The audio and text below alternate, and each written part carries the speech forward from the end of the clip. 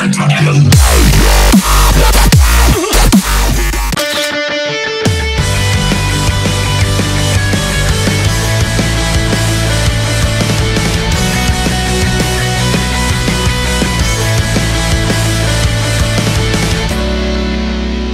is going on, guys, and welcome to a new tutorial. And today I'm going to show you how to do chromatic aberration in HitFilm. So we're going to start off making a new composition.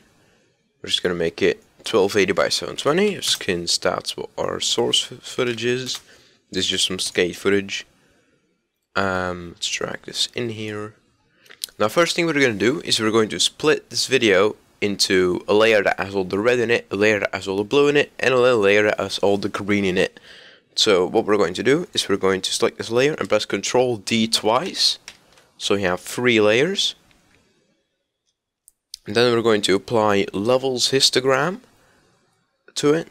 Now what this will do is this will allow you to essentially turn off different colors.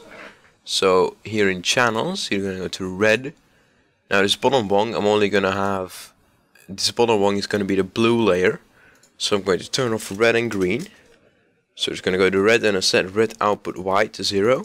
And then do the same for green. Next up we're going to apply this effect to the middle layer. Now this middle layer is going to be the green layer.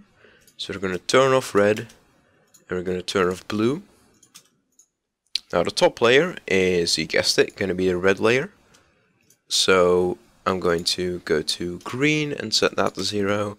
And I'm going to go to blue and set that to 0. Now next up we're going to want to add up all these 3 layers. So we're going to select all these 3 layers. And right click, blend and select add. And there we go. Now we've kind of added up all the colors of the 3 layers. So now we have again the original footage. Now next up you're going to want to go to the middle layer. And I'm going to scale this up by only a little bit. So let's set this to 102. And on the top layer, you also want to scale it by a little bit. I like to do it double of the middle layer, so that's 104.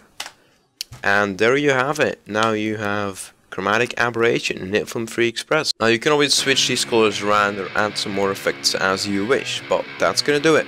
If you're doing this tutorial for a project, or you have some views to express, or if you have any tutorial suggestions, leave a comment for us. Like if you found it helpful, dislike if you didn't, and I will see you in the next tutorial.